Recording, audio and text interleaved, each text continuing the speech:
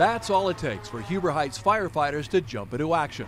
As fast as we're going down the street, they're trying to pull out their camera phones to take a picture. Because this is no ordinary engine. Wow, a pink fire truck. Yeah, they call me the fireman. That's my name. That's right, pink. Chris Williams says he wasn't personally affected by breast cancer until hearing the stories of those who were. It made us want to do something more and to show the public that we're here to protect them from this terrible disease. And the idea to paint the truck came easily. I'm surrounded by pink every day with having $3 of my own. Now the truck is turning heads everywhere it goes. Say hello, pink! I thought it was really cool and I wanted to get in it.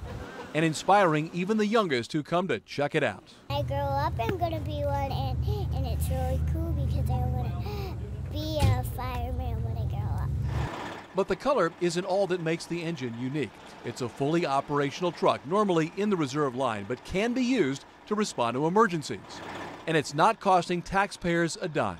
All the fuel expenses are covered through donations, and firefighters volunteer their time to get the truck to any scheduled events. Sends a bold message to our community. Logos of local businesses cover the truck, all supporting breast cancer research.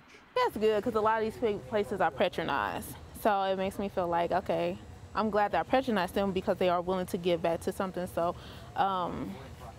wonderful. For a $5 donation, anyone can sign showing support for the cause. It makes me proud to be a firefighter here in the city of Huber Heights and having the ability to do something like this. So now the question is, what's in store for next year? I got several ideas in mind, and that's between Chief and